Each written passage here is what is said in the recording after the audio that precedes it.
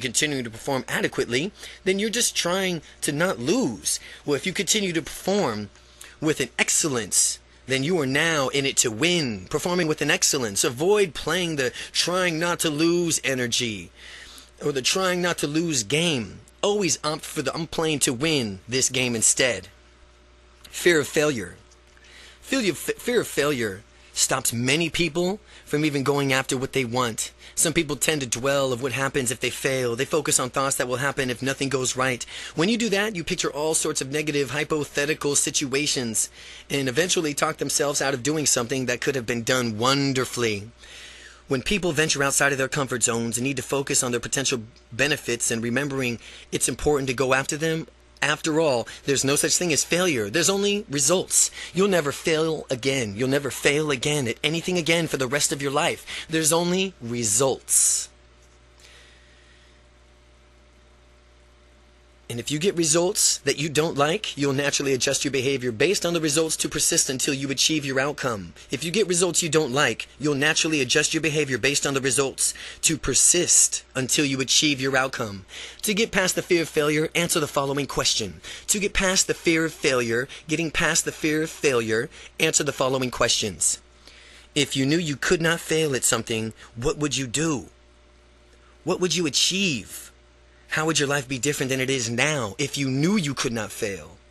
First, you must conceive it. Then you must believe it. And then finally, you will achieve it. Your initial answers to these questions are outcomes that you should pursue. Go for it. Make them a reality. Remember, the mistakes are great ways to learn. Mistakes are just a great way to learn. We all make mistakes sometimes. And the more we make them, the more better off we are. And since this means we're all learning faster than better off we are. Since that means we'll be learning faster than if we weren't making any mistakes at all, as long as you avoid making catastrophic mistakes, the little ones can be your best teachers of how to do something the right way. Even if you did nothing and tried your hardest not to make a mistake, mistakes could be impossible to avoid. Since doing nothing in itself would be a mistake, you are bound to making a mistake once in a while. So let's just make the most of them. The secret, start making the most mistakes as you can. One motto is to go by is this: fail forward fast. Fail forward fast. Keep on making the mistakes and learn from them. Adjust and move on. Then repeat the cycle without making any mistakes. There's no personal growth. Without personal growth, there is stagnation. Be confident about mistakes. Be confident about mistakes. They're simply ways in which we learn. There's a success and a confidence secret of go-getters all around the world, and after each success they experience, they integrate that success into their identity as further evidence that they are unstoppable. And after each mistake, they start thinking simply as a byproduct of their behavior and learning opportunity. The mistake doesn't cast any doubt on who they are as people. Many people have their strategies flip-flopped. Instead of integrating the success as a part of who they are, they dismiss them, and that's all wrong. Dismiss the mistake as flukes, but not the successes. People downplay their successes with each phrase as, oh, I just got lucky, or oh, it's bound to happen sometime. Those phrases absolve the person from any responsibility for taking action and generating the success. Noting these phrases popping up and out of other people's language and yours too, then avoid using them even ever again. It wasn't luck, it was you. It wasn't luck, it was you. To get the victories to occur more often, just as soon as you have a major success, visualize yourself having the same results again in many different contexts.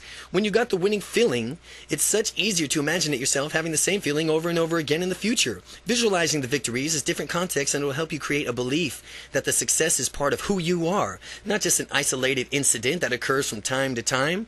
Here's how to be successful, and here's how successful people view their mistakes. Well, the mistake is simply a function of what I did, not a part of who I am or who you are. A mistake is something to learn from. A mistake lets you know that you should adjust your behavior. Here's how successful people view their successes. Success is part of who you are. It happens because you are a successful person. Success is something to congratulate yourself on and celebrate. Success can be built on to reach even greater heights in the future. The confidence you are rapidly developing can take to a form of a snowball. At first you pack the smallest bit of snow in your hands and make it as dense as possible so that it sticks together, and then you place a small snowball on the top of the great big hill, and as you roll the snowball down the hill, the snowball gathers more and more snow and it gains momentum. Pretty soon the snowball is unstoppable and it keeps getting bigger, acquiring more snow and faster. That's how your confidence is going to be growing now. You're packing the small snowball for the techniques in this book, pushing the snowball down the hill. With the snowball racing down the hill, you are stepping further and further outside of your original little comfort zone. You'll be amazed how surprised and delighted you'll find of how much you'll enjoy this wonderful personal growth. Once you adopt the belief that mistakes are your gateway to learning and natural parts of the process, your confidence will immediately begin snowballing faster. What makes the difference between successful, confident people and those who are tentative and do not pursue their dreams is the way that they actually view their mistakes. If you want to do something well, it's worth doing poorly at first. But that is why taking action is almost always better than taking no action at all. In taking action, you will either get your outcome or you at least get something so that you can do something even better the next time. If you fail, take action out of the fear. If you fail, take action out of fear. You will never learn nothing and stay stuck in the same place as you were. The confident man and the confident mindset allows you to make as many mistakes as you need to as fast as you possibly can. The key here is to correct what you're doing based on the feedback that you get regarding the mistake. Be constantly correcting. Eventually, you will get your desired outcome. And after you've succeeded, you will learn to integrate the success into your identity as well as being a person of unstoppable confidence. The tentative mind sets and holds the mistakes they tend to think that they're bad and they should be avoided. But as you become more confident in yourself, you'll naturally find how effective the tentative mind set is in terms of going after your dreams, how ineffective the tentative mind is. Mistakes are really only a measure of one specific instance of your behavior. They are not personal evaluations, and a mistake is just a moment that you had a mistake as far as a tentative or a temporary behavior. They are not a personal evaluation of your worth or you as an individual. Avoid taking mistakes personally. Don't take mistakes personally. Instead, learn from them and move on. Failure from an unstoppable confident perspective. Failure from an unstoppably confident perspective. Confident people are confident because they know that they can achieve anything they want. How do they do this? Because they have a history of persisting until they succeed, until they win, until they get what they want. They may experience temporary setbacks from time to time, but they always learn something from these and do something different, and eventually until they finally achieve their goals. So, how do you do this? Well, I'm reminding you of a story that you may have already heard. A group of frogs on a farm came across a bucket of milk, and the farmer had accidentally left behind, and they dared each other to jump over the bucket, and they did, and over until the frog kept misjudging his jump and fell into the milk. He tried to scramble out of the bucket, but the sides were too slick and he fell back in. He could hear the other frogs laughing at him outside. Not only was he in danger of drowning, but the other frogs that he thought were his friends were laughing about it. He was determined to get out, so he swarmed and jumped and flailed about. And the more he tried, the more they laughed at him. So he kept it up, and as he kept it up, all of his motions ended up churning the milk until it became butter. And when the butter was thick enough, the frog had enough leverage to jump up and out and escape. And what does this teach us? If you want something badly enough, you will achieve it, no matter how it happens, or no matter what happens, no matter what anyone says. Even if those whom you thought were your friends tell you otherwise, always know that you can. Refrain from asking yourself a question like, is it possible? Or can I do this? You already know that you can do it. Presuppose it is as a given. Presuppose it as given.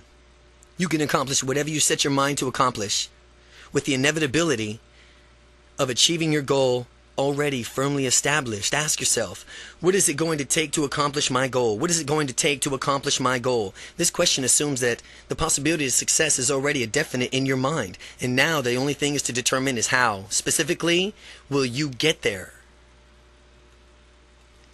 Chapter 9. Act as if. Act as if. Quality persons create a quality life. Successful people ask better questions, and as a result, they get better answers. Anthony Robbins.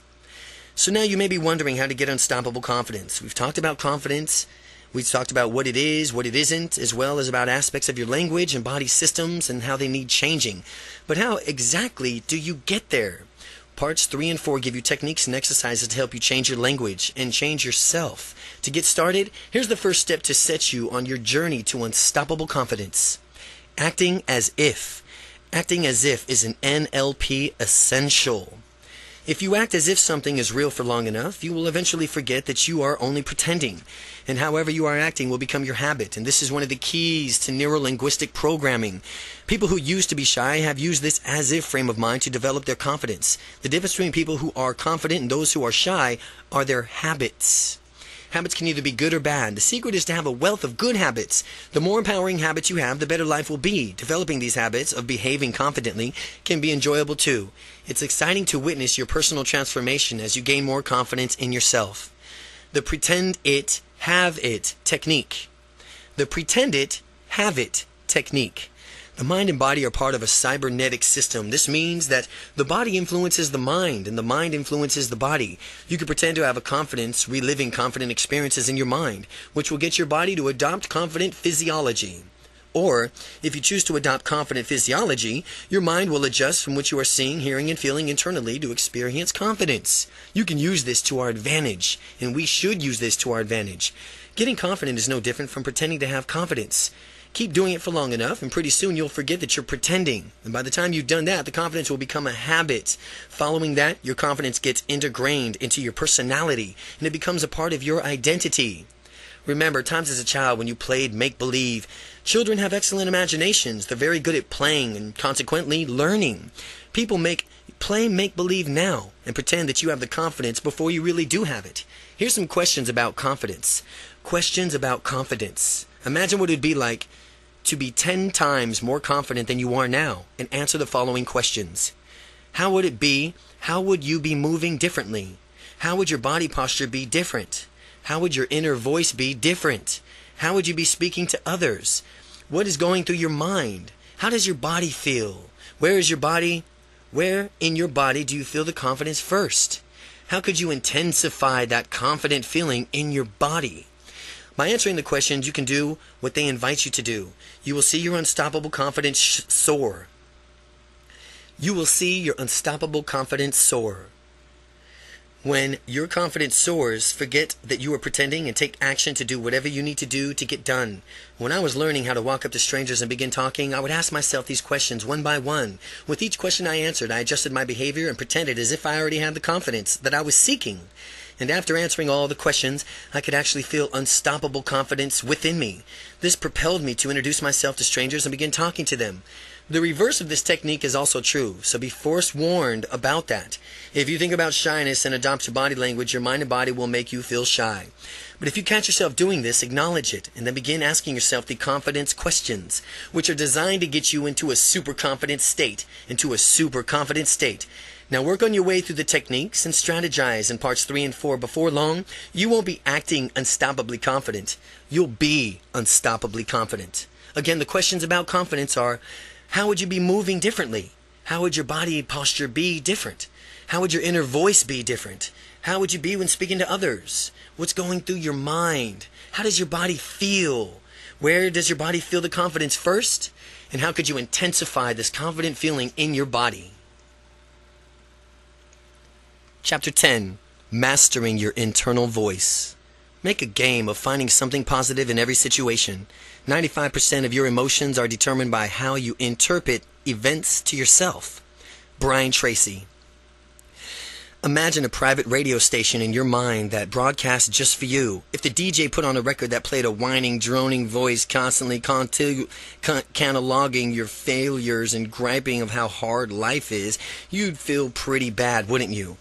Wouldn't you want to turn it down or fire the DJ? Conversely, what if you could listen to rich, warm voice reminding you of all the great accomplishments of your life, the things that make you happy and thankful, the goals and your dreams that you have? Wouldn't that feel just great? Wouldn't you want to listen to that a lot? With the volume high enough for you to feel it vibrating throughout your body? Well, that's exactly what we are going to do in this chapter by mastering some basic NLP techniques, neuro-linguistic programming, or self-talk. You are going to learn to be useful with your internal voice to positively change your state of mind and direct your thoughts in resourceful ways. No matter how you have been using your voice your whole life, using your voice ever in the past, you will master your internal voice so that your state of mind becomes and stays absolutely fabulous, squashing negative internal dialogue. Many people have a negative internal voice that is constantly eating away at them. This negative internal dialogue often dwells on bad things in life and is quick to put down in some other nasty comment. Consequently, it's difficult for people who moved ahead if they don't first conquer their negative internal voice. This kind of internal monologue can use and cause a negative self-fulfilling prophecy. If you let it rule your mind, it'll also rule your world. What occurs far too frequently is that negative internal dialogue discourages someone from doing something bold and constructive. Then this person attempts to take the initiative and fails, and an internal voice rubs it in. This further drives home in the false belief that a person cannot do whatever he or she has set up to do. This negative internal voice that becomes more powerful because it was right before, and it incapacitates the person again next time he or she dares to try to step outside the comfort zone. This cycle must be stopped. Considering all of this, how would you like to silence this negative internal voice once and for all? First, identify the qualities of your negative internal monologue by answering the questions listed here. When you're aware of the specific qualities of your negative internal voice, you can more easily silence it. Whose voice do you hear? Where does the voice seem to come from? At what level is the volume of that voice? Does the voice speak rapidly or slowly? Now that you are more consciously aware of the voice than ever before, you can squash it. To do this, you must actively choose to change the qualities of the internal voice. You can do this by imagining the same voice with no vocal properties altered. Sometimes the negative internal voice is that one of both of your parents. Sometimes the negative internal voice is your own. What would happen if you took your voice and made it sound like, say, Mickey Mouse's voice? It would be hard to take that highly pitched voice seriously, right?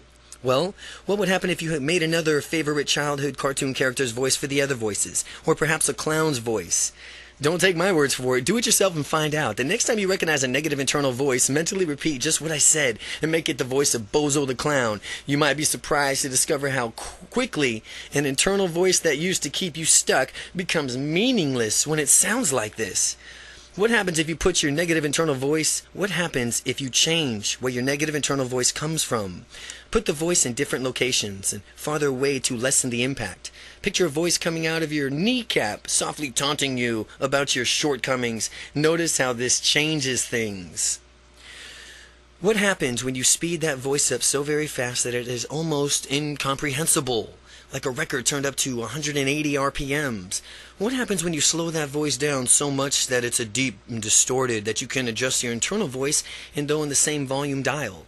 Turning the volume up or down in the suit of a situation, most likely the quieter the voice, the less influence it will have. Find that works best for you. Find out what does and use it to thwart the impact of that pesky negative internal voice. The underlying foundation of this technique is the idea that you can consciously direct your mind instead of just allowing it to function on impulse. You can consciously direct your mind.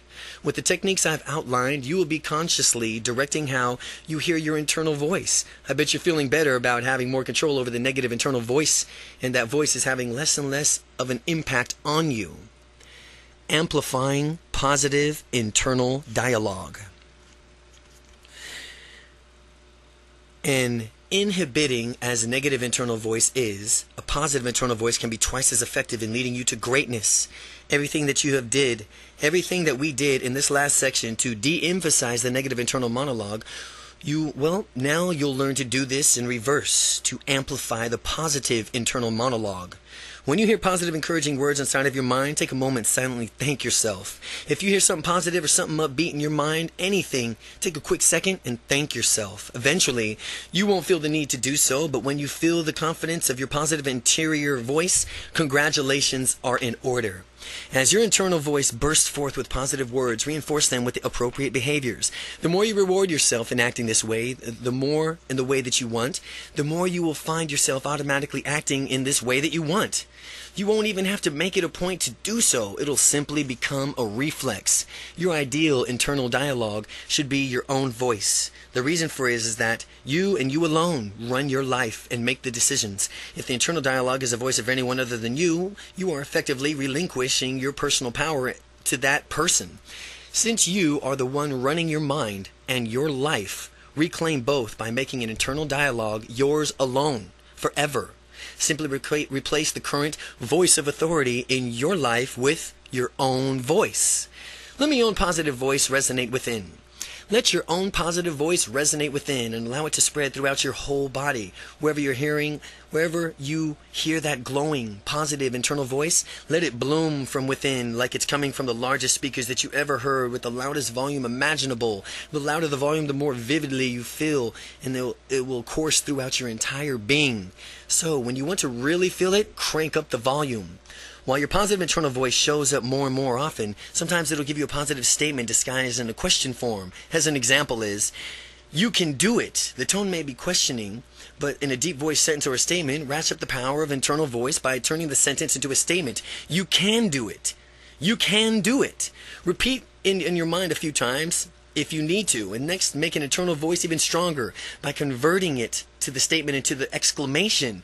Like instead of saying "you can do it," now you say "you can do it." Shout this instead inside of your mind so that there can be absolutely no doubt. Find your passions. Find your passion. Your confidence will grow with each and every technique that you add to your repertoire. The more your confidence grows, the more you will discover how much you want to reconnect with your passions and go after them. In doing this, ask yourself, if money were no object to you and you knew you could not fail, what would you do in your life? The immediate answer is the question in your passions. What should you do with your life? Using the technique you're learning in this book, stamp out the negative internal voice that might try to vein or crop up. Find your passion. Find your passion. Set your goals. And then take immediate, repeated, massive action that will virtually guarantee your success. Commit to yourself that you will never quit. Remind yourself that you have quit quitting.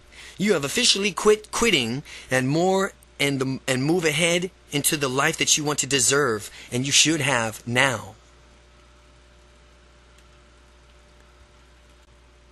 Chapter 11. Speaking the languages of competence. Dedicate yourself to the good you deserve and desire for yourself. Give yourself peace of mind. You deserve to be happy. You deserve delight. Mark Victor Hansen. Now that you've mastered our internal voices, it's time to turn our attention to our externals, how we project our internal dialogues to the outside world. The vocabulary of confidence. If you listen to other people talking, you will notice that those are confident use of certain vocabulary, and those lacking in confidence seems to draw their words and phrases from an entirely different dictionary. Most people don't give a lot of thought to the language that they use. As such, people's habitual language patterns reflect back of their thinking, being confident thinking or lack thereof. Not only does language reflect a person's thinking, but it also reinforces a person's thinking. The key to use is the following information of transforming your everyday vocabulary. When this occurs, you will not only change your thinking, you'll change your life. So, what are these changes? I have assembled 2 sets of words that you must take into account when speaking. 2 sets of words you must take into account when speaking. First, there's a set of words that you absolutely need to eliminate from your vocabulary. And then there's a set of words that you need to memorize and integrate into your speech in order to project the maximum confidence. It is hard to overstate the importance of sending the right signals with your language, but it is easier learning to do so than you may think. Let's get down to it. The confidence killers. First, we'll tackle the set of words that need to be eliminated completely from your vocabulary. And if you catch yourself using this word, say, "Hey, wait a minute. I'm no longer shy." There's a better word for that. Don't beat yourself up when you hear yourself using one of these words. Just acknowledge that you've used the word in the past and increase your efforts to eliminate it from your vocabulary in the future. Try. The first word is try. Have you ever heard someone say, "Try to do it, something"? There's a difference between trying to do something and actually doing something. Quite simply, trying is lying. In Star Wars, Yoda said, "There is no try, only do." Yoda was right on the money. There is no try. If you ask someone to do you a favor, the person can't say, "Well, I'll try." No, you can count on him or her for not doing the favor for you if they say, "I'll try." Otherwise, the person would say, "I'll do it." The word try communicates a maybe attitude in the world that craves certainty. Instead, use the word do. Say, "I will do it." Eliminate the word try. Try is gone. Never say try again. Never say try again. Don't try to eliminate the word try. Just do it. The shy sentence, "I try to do the laundry. I'll try to do the laundry tomorrow." The confident sentence, "I will do the laundry tomorrow." Try becomes do. Try becomes do. Try is gone. No more try. It's do. Hope. Hope is another word that is not for confident people, is hope. Now, hope is a nice and pleasant word. However, it announces a lack of action. For example, I hope things will get better, or I hope my situation resolves itself. Contrast with, I'm going to make it better, and I'm going to make my situation better. Hoping that something is to happen is being reactive, whereas taking action and expecting success is proactive. The shy sentence, I hope I can take a trip to Hawaii someday. The confident sentence, I'm making plans to take a trip to Hawaii next year. But negates every word that precedes in its sentence. But negates every word that precedes it in a sentence. As an example, I want to go to the movie, but I have a lot to do. In this example, it sounds as if the person will not be going to the movie. When someone hears the word but, he or she immediately knows that what was just about said should be just disregarded. If you want to communicate the same thing without using the word but, substitute the phrase with and yet. And yet. The shy sentence, I want to go, but I have something else going on. The confident sentence is, I want to go, and yet I have something else going on. The three ouds. The three ouds. Would, could, and should. The ouds. Well, here's the ouds. Would, could, and should. As Dr. Seuss might have said, it was concerned with confidence. Here of the three ouds, there are no good. As we go through each oud, we'll discover how its usages in some places decreases confidence. The ouds are no good. We'll learn how to replace these words with that will propel you with furtherness into your success. Propel you even further into your success. Would. Would is a conditional word. It's not confident, it's not absolute, but when I was discussing this notion writing a book, some people said, yeah, I would write a book too if... And then they'd give some reason why they supposedly precluded them from writing a book. Well, would is conditional and presupposes there's something standing in the way of success. It's pointless to use the word would because nothing can stop a confident person from achieving success. Eliminate the word from your vocabulary. The shy sentence is, I would talk to strangers now if only. The confident sentence is I will talk to that stranger now. Could. If someone says, I could go meet that person, then my question is, well, what's stopping you? Using the conditional word could implies that there's an uncertainty attached to your action. For example, I could go meet that person, or I could go to the I could go market my business to 10 new people and expand it. Just as we've seen with the word would, could also suggests that there's something preventing you from achieving your goal. Could implies that there's a chance by the message it sends to don't count on it. Eliminate it from your vocabulary. It's much better to use more definite phrase such as I can or I can't. I can or I can't. Could is, it's letting there's a chance that it won't be done. It's either I can or I can't. The shy sentence is I could try to make a speech in front of my peers. I could try making a speech. Confident person says, I can make a speech in front of my peers. Should. Should is the worst of all the ouds. Should implies expectations and limited options. Think of the sentence, I should be doing this right now. Well, you should be doing this according to whom? Ask yourself that. Whose expectations? It's all within your own expectations. At least it's all about your own internal frame of reference. After all, you're running the show. You're leading your own life. You're a unique individual in charge of what you're doing. Saying should is like keeping yourself hostage by limiting your choices. Should. If you have preconceived notions that you should always do certain things in a given circumstance, then you're not going to investigate other options because you're not going to do what you should. And that's a limiting perspective because whenever you have fewer choices, you have less control over your life. Confident people don't have that problem, regardless of whether or not the situation dictates they should.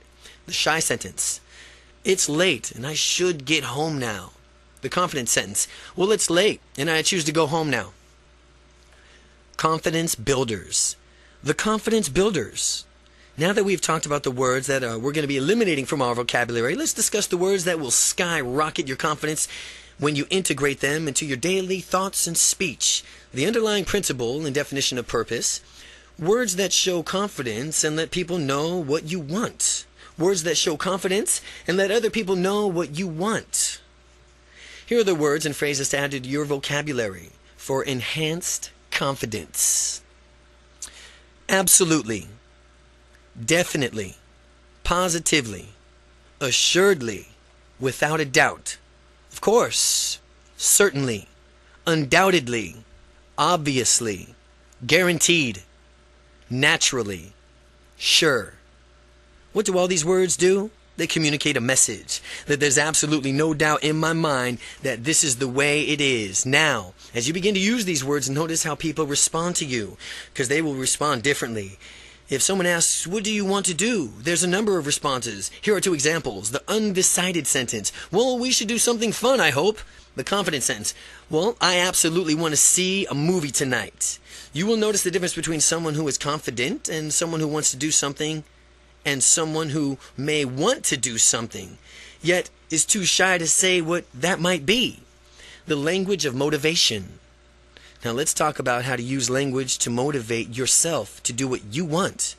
You could take a task of action and that you don't particularly care about and crank up your motivation so that you just have to just do it. Model operators. This goes back to our use of language and how it shapes our model of the world. With this technique, you will focus an aspect of language called modal operators. When you listen to someone's language, and especially his or her model operators, you will hear so much about that person moves through the world and how the source of his or her motivation. So, what are modal operators? They are words like must, have to, need to, will, can, should, would, and so on. For our purpose, they fit into three categories: necessity, possibility, and impossibility. Model operators of necessity. As modal operators, necessity indicates that something is necessary and that something needs to be done, but they are words such as have to, need to, must, mandatory, and required. As such, using them in the right places in our language to excellence for motivation. I have to take a break. You need to go do some training. We must work on this project now. It's mandatory that you do your confidence exercises regularly. Modal operators are possibilities. Modal operators of possibilities are words such as can, could, might, possibly, maybe. These words are possibilities to us. When we use them correctly in our language, modal operators, not only one is the dreaded uds, they imply choice. We have so many options we can pursue. I could make it at 9:30 p.m. sharp. Easy. I can make it 9:30 p.m. sharp. Easy. Perhaps we might consider the new developments. Modal operators of impossibility. When you have a modal operators of impossibility, these words are to imply that we simply cannot do something. Cannot is just one of those words. Cannot, will not, must not. Notice most modal operators of impossibility close off options that may have been available to us. I'll never go back to the old way of being. You must not neglect the following these instructions carefully. I can't go a day without doing my unstoppable confidence exercises. How to easily motivate yourself. So how do we use this knowledge of the modal operators to crank up our motivation? How do we simply start chaining them together? I want you to follow along in this example. We will begin by saying a set of phrases. Each of them will differ in just a few subtle but powerful ways. Now, the purpose of this exercise is for you to fully experience the impact of this technique. I want you to say each of these phrases out loud, confidently, powerfully, and take on the confident physiology and sit up straight and say these phrases with an authoritative tone of voice. We will begin by thinking of a moment that's taking tomorrow off from work. Or, if it's a weekend as you read this, taking off an upcoming Monday. Notice that it's like motivation. Your beliefs from whether or not you can do this will be influenced by how you say the words in the exercise to yourself. I want you to say to yourself, I can't take tomorrow off. And notice how you feel about taking the day off tomorrow. Can't is a modal operator of impossibility in the present tense. Now say, I couldn't take tomorrow off. Notice how using modal operator of impossibility closes off that option. Then say the following sentence, I can't take tomorrow off. As if you fully assume the confident physiology, say aloud, I couldn't take tomorrow off. While you do this, notice how it feels to you internally each time we exchange one of these modal operators for the other. The feeling will change. Next, say aloud, I could take tomorrow off. Using the could will alter the experience, as if you find a saying, it produces a different feeling. It might be compared to a contrast of the difference feeling between all the sentences that you think about, how one word can so drastically alter the meaning and feeling of the sentence. Could shifts your thinking from that the impossibility into thinking that something is possible, albeit with conditions attached.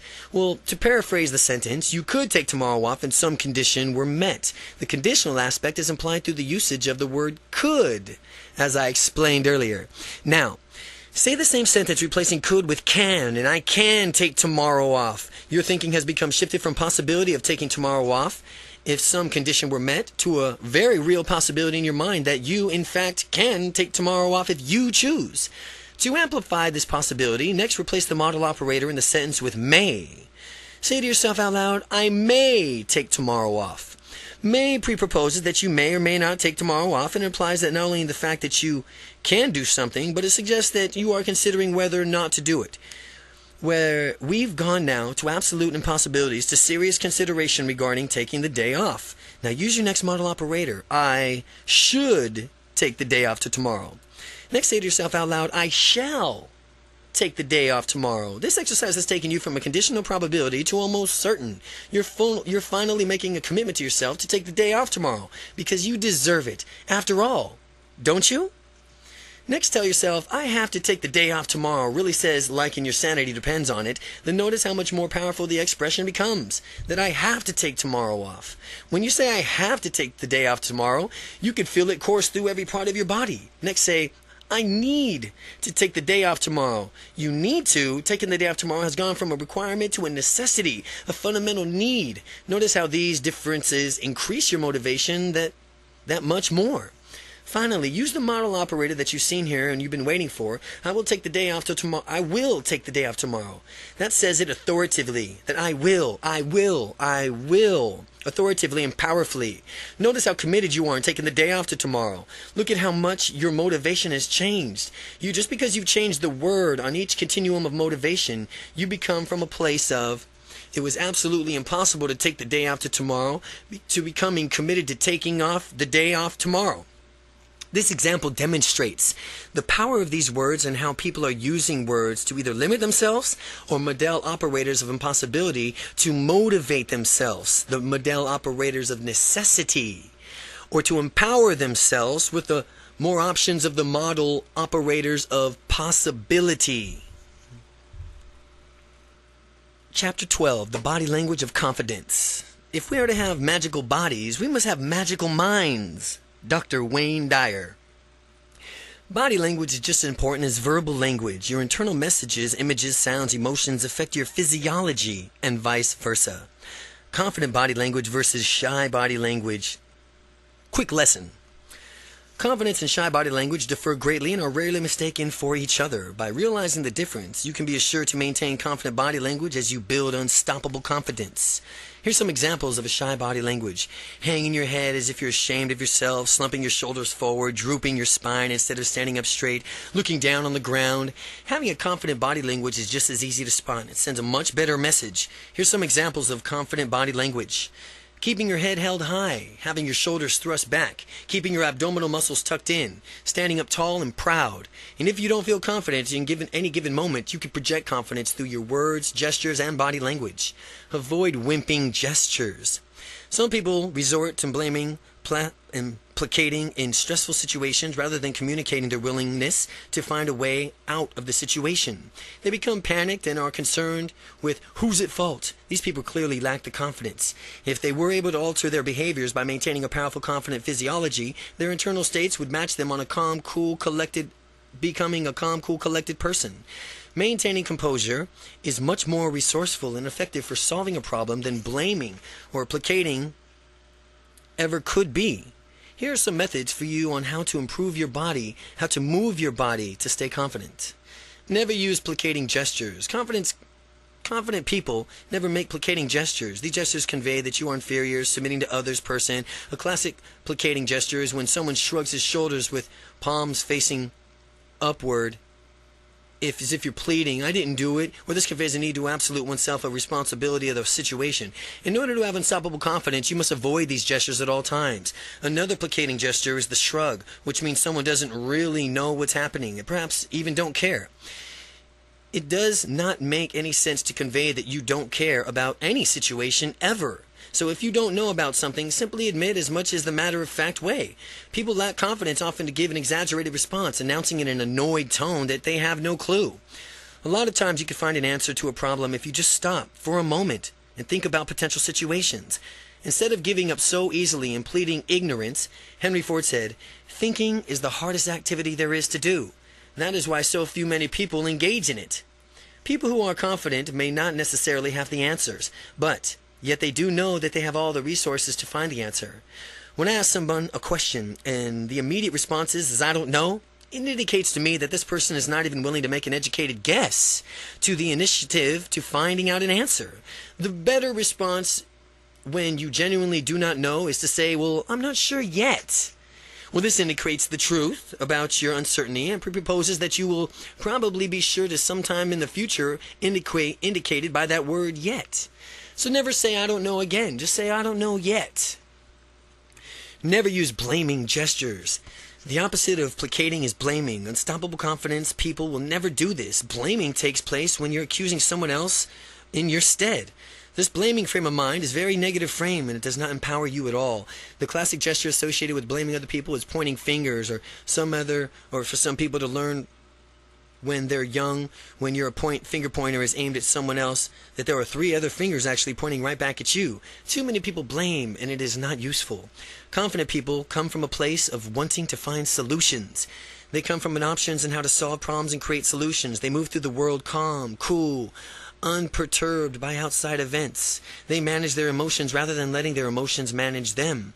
You manage your emotions. Avoiding both blaming and placating gestures will help you and who you are, an unstoppably confident person who solves problems and gets the job at hand done efficiently. Who and what caused the situation is irrelevant. The main idea is to solve it. You don't care who or what caused the situation. Your main idea is just to solve it and prevent it from occurring again in the future. Practice unstoppable body language. And if you want to feel like the most charismatic person around, project good thoughts outward. They will manifest themselves in your body language as well. Walk confidently. Confident people have a certain walk. When they enter a room, it seems as though they belong there, even as if they own the place. As you practice walking in confidently, remember that the situation is whatever you make it. Keep your head held high, your shoulders back, your tummy tucked in, and move through the world in deliberate steps. Feel free to walk at your own pace instead of adopting the speed everyone else is using. Avoid shuffling your feet, looking down at the ground. You'll notice a difference as you practice your confident body language and pay attention to the way you walk. Steeple your hands for confidence. Steepling is a gesture that conveys confidence by pressing your fingertips together while keeping your palms separate, touching each of the fingertips to the opposite hand. Many unstoppable confident people steeple their hands to exude confidence. In fact, so many confident people do this gesture that it's now associated with confidence. Get in the habit of steepling your hands when you want to convey confidence to others. The wonder of smiling. The wonder of smiling. If you want to have more confidence, all you have to do is smile. Practice smiling with anyone you see. Anywhere you go. Do it when you're at work, home, or in the store. No matter where you are, give someone the gift of a smile. As you make it a habit, smile. Practicing making a smile with small talk. You'll soon discover that your conversations will be flowing with greater ease than ever before. Ask how they are doing. Ask about their weekends. Find out what they want in life. People love to talk about themselves, and it feels good to really listen attentively to someone else. Even for me, in the depths of my shyness, smiling was a very effective technique. Bringing a natural, happy guy smiled often just because he was in a mood and the mood struck me. But what I discovered is that when I smiled at people, they would naturally smile back. And in fact, I'd make a game out of it.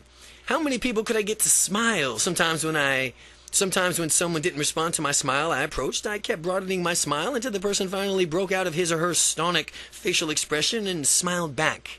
Smiling is disarming. It puts other people at ease. Since giving a smile is absolutely free and it always feels good to either give or receive, you should smile as often as possible.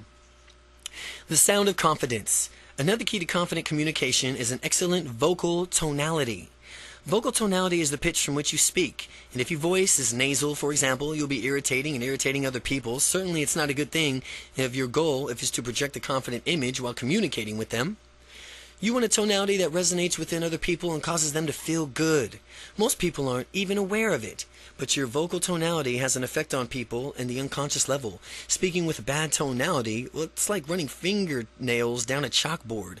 Personally, I'd rather listen to a dental drill than listen to someone drone on with nasal tonality. Tonality exercises. The good news is that people can improve their tonality through repeated practice. To exercise, you will need to place your hands on a certain body part and place your attention while speaking. As a result, you will notice a shift in tonality, and by the end of the exercise, you'll have a deep, resonant tonality. Place your hands on your nose and say, "This is my nose." The tonality should be nasal now and probably very irritating. Move your hands down to the mouth and now say, "This is my mouth." And as you do this, listen for the difference in your tonality already. Next, place your hands on your throat and say, "This is my throat," and no change in the tonality yet. Place your hands in your upper chest and declare, "This is my chest," and notice the tonality becoming more resonant. Finally, place your hands on your abdomen and say, "This is my abdomen," and when I talk like this, I get a deep, rich tonality that people enjoy. When your attention goes and the energy flows, this is the reasons why your tonality gets better when you concentrate on your abdominal area. If you want to listen and model the tonality after someone, turn on the radio and really concentrate on how the disc jockeys use their voices. You'll never find a disc jockey with a nasal voice for reasons mentioned before. The look of confidence. Confident people are always able to look at others straight in the eye and tell it like it is. By looking someone in the eye, you will perceive as being more sincere, genuine, and honest. More sincere, genuine, and honest. No matter what you are saying, if you just look them in the eye. Then if you are shifty-eyed or avoiding eye contact, people who lack confidence tend not to look others directly in the eyes. This elicits suspicion from the person from whom your non-confident person is interacting. Because most people, when they are telling the truth, look others directly in the eye. If you have nothing to hide, focus your attention on looking people in the eye. You can even practice feeling good while doing it. Now, if you have a tendency right now to avoid eye contact, that's just fine. Call it a starting point. But after you do the following exercise, you'll discover how easily and naturally you could do it. And by the end of the exercise, you'll have informed the beginning of the habits. The difference between confident people and shy people, in summary, is that confident people have the habits that cause them to behave confidently. Conversely, shy people have the habits that cause them to act shy. Eye contact exercise. This exercise is designed to give you the ability to be present with someone and look that person straight in the eye, giving you more confidence. You'll need a partner for this exercise. A great partner would be a supportive friend, spouse, or relative. Read through all the directions first and then begin. Read through all these directions first and then begin. By doing this exercise, you'll naturally find yourself breaking through the limits of your confidence, and it'll rise in an unprecedented level. Set an outcome for what you want to get out of this exercise. One good outcome is to be able to look people in the eye anytime. Tell them anytime that you choose and feel at ease while you're doing it. Get a timer that will let you know when 5 minutes is up. What you're going to do is sit across from your partner in a complete silence and be present with him or her. All you have to do is be silent. Look the person straight in the eye and beware. This is harder than it sounds. But as you do this exercise, you may have certain urges to laugh or look away. That only means that you now have an opportunity to break through the previous held limits. Stay with the exercise and continue looking your partner in the eye. Meanwhile, your partner will be doing the same with you. And if you do laugh or glance away, your partner should gently say, "Stop. Be present. Start again." Similarly, if a partner laughs and glances away, give him or her the same instruction. Continue on doing this for the entire 5 minutes. Having this skill means that you can confront any person to be there for him or her as a good listener. Your direct eye contact with another person means that you're neither superior nor inferior, but you are merely two equals communicating on a level ground. Do this exercise with your partner as many times as you can, and you'll need it in order to be able to look someone in the eye. And pretty soon, you'll discover that it is really, really easy to do so, with no longer to being intimidated to direct eye contact. The real world is a true test of gauge. Now, how you've come from, of how far you've come. After doing the exercise, practice in the real world and notice how easy it is that you do it. How surprised will you be when you find others doing it automatically? Others will react positively to your new confidence, and this eye contact that you've learned is not designed to intimidate, but foster better communication through honesty and openness. It will also let other people know that you have the look of confidence. Part 4, Becoming Unstoppable. Chapter 13, 21 Explosive Techniques to Supercharge Your Confidence. First comes thought, then organization of the thought into ideas and plans, then is transformation of those plans into reality. The beginning, as you will observe, is in your imagination. Napoleon Hill. The techniques, exercises, and strategies in this chapter will speed you on your way to unstoppable confidence. Practice them regularly and watch your confidence soar. Technique 1. The instant shift. One of the major steps in gaining more confidence is being aware when you're lacking confidence. The reason for this is that you have to be aware of something before you can change it. When you're aware that you're not being as confident, you can change it. It will no longer be a given that you're shy or tentative or whatever they label you previously used to describe yourself. As you become consciously of what your mental process is with respect to confidence, pay particularly attention to your internal voice. If you have a limiting negative voice nagging at you, I'm sure you naturally realize that you can stop you dead in your tracks when you really want to go for it. Well, while you're paying attention to your internal voice, notice the sorts of images that are inside of your mind. When you hear and see internal impacts on how you feel, and the way you feel either frees you to take actions or hold you back. Now, when I was locked into my dungeon of shyness, anytime I wanted to go out and meet a woman, I would project a big picture of a woman rejecting me and laughing at me before I even said hello. With these images in my head, I was completely paralyzed with the fear and took no action. Instead, I watched an opportunity pass me by, and I regretted it every time. If you want excellent feelings, you have to see and hear excellent things, which is easy because you're in control of your own mental processes.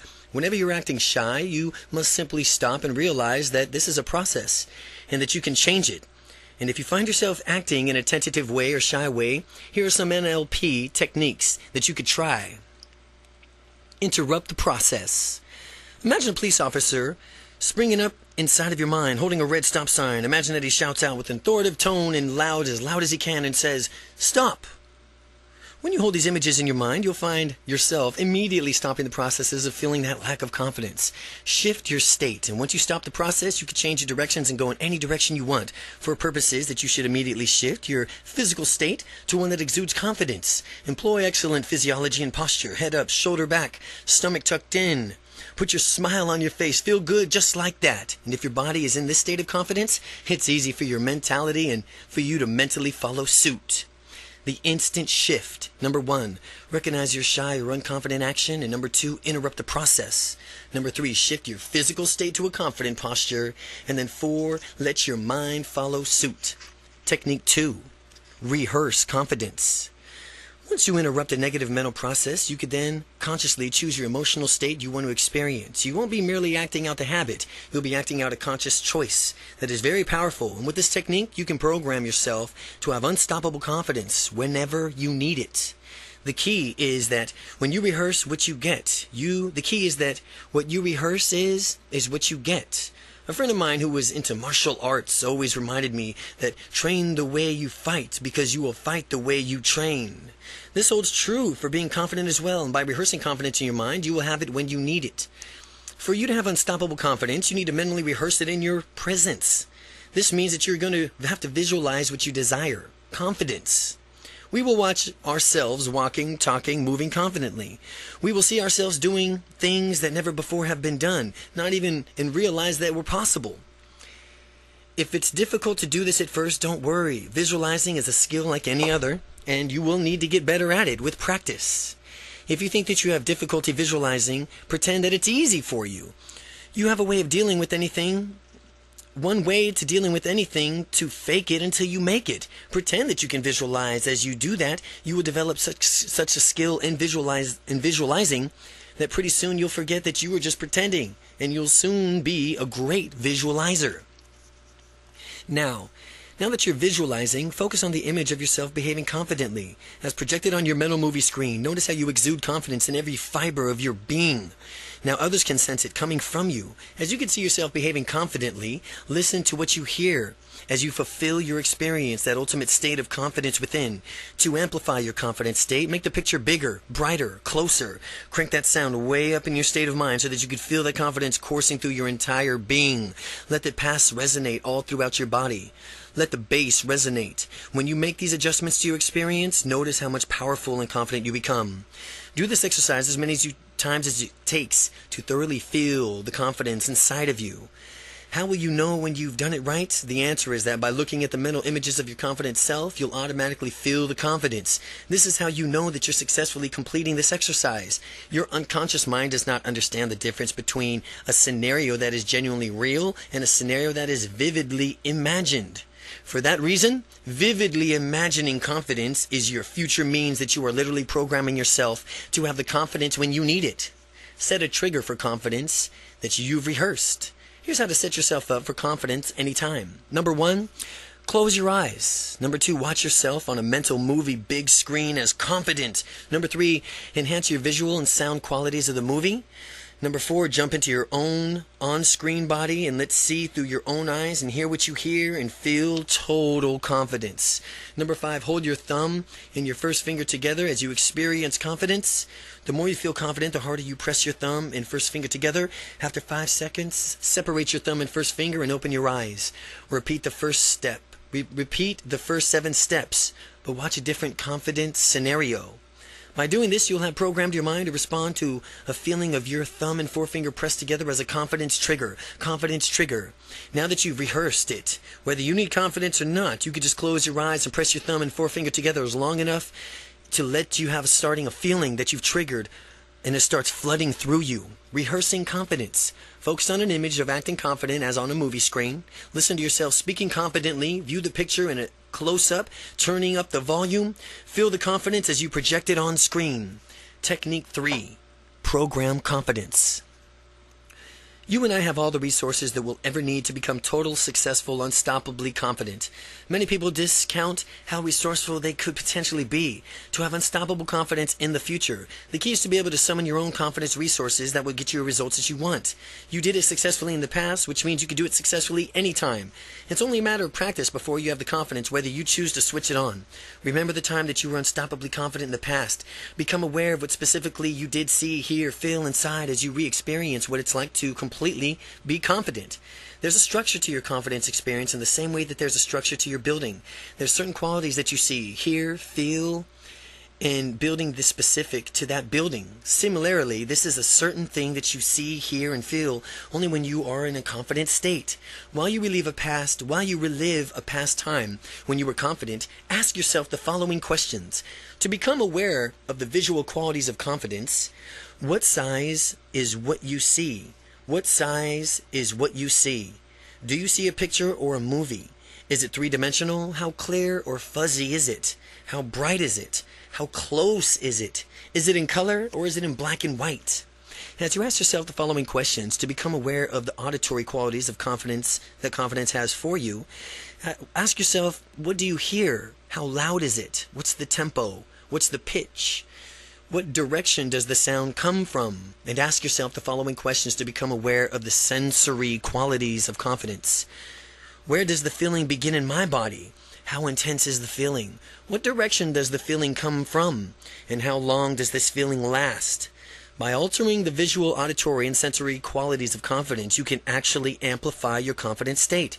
Practice playing around in all of these different qualities. See the appendix for more qualities. And notice the results and the effects of your confident state. This means that you can build even more confident state once you find the qualities that work best for you. As you relive your past confidence and relive your past confidence experiences, become aware of the visual, auditory, sensory qualities associated with the experience. Realize that you can use these same qualities to program yourself in an unlimited confidence in your future. The way you do this is by imagining situations in the future where you will need unstoppable confidence and imagining your future confident self adjusting from what you see, hear, feel to match your past experiences of confidence. You are literally programming your mind to have unstoppable confidence in the future. When the moment arrives, your mind will act as if you already experienced it before and give you the unlimited confidence. Any subject or event coming in your future, start thinking completely confident about it, and when the event comes, you'll already be confident about it. As I've said, the mind does not make distinction between what is real and what is vividly imagined. Real-time scans the brain to reveal whether you take a physical action or simply vividly imagine doing it. The same areas of your brain are activated. You can take advantage of this by programming your mind in advance. Program confidence. Number 1, relive the past experience in which you felt confident and noticed all visual, auditory and sensory qualities associated with that experience. Now imagine a situation in the future where you'll need that type of confidence, and imagine yourself adjusting to what you see, hear, and feel to match the past experience of confidence. Technique 4. Anchoring. Many who have studied psychology will be aware of the groundbreaking experiments conducted by the animal behaviorist Ivan Pavlov that determined the power of stimulus-response conditioning. After noticing that a dog salivates when they eat, he paled a unique stimulus, the shining of a light, with the presentation of the dog's meal. Pavlov would turn on the light immediately before giving the dog food. After several rounds of this, the dog would salivate even when the light was just turned on but no food was present. Prior to this pairing, shining the light had no effect on the dog's salivation, but after the stimulus, the light, had been paired with the response, salivation, the dog would reliably salivate when the light was shone. The phenomenon of stimulus-response conditioning has come to be known in many circles as anchoring. An anchor is a stimulus that triggers a mental state. An anchor is a stimulus that triggers a mental state. It has been applied to a phobia treatment, motivation, and other areas of personal development. The beauty of anchoring is that it can be very easy to do for yourself. Properties of good anchors are that they elicit a strong emotional state, they must be unique, and they must be repeatable.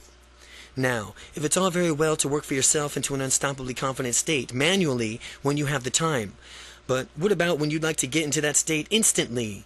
Well, this is anchoring and where anchoring comes from. When you want to get yourself into a state of being confident, motivated, and strong, you can easily pair the state of stimulus of your own. Many people like to use music. If you want to do this, pick a piece of music that matches and maybe even evokes the state that you want to anchor, such as the Eye of the Tiger or the Chariots of the Fire theme. Pick one of your favorite confidence techniques and do it along with the music. Do this over and over again, and you'll find that listening to the music immediately plunges you into that state. You can even anchor states with internal stimuli. Any image that automatically puts you into a certain state already in an anchor. For some people, just thinking about the smiling face of their spouse puts them in a romantic state. Just thinking about a happy baby is enough to make many people melt with a tenderness.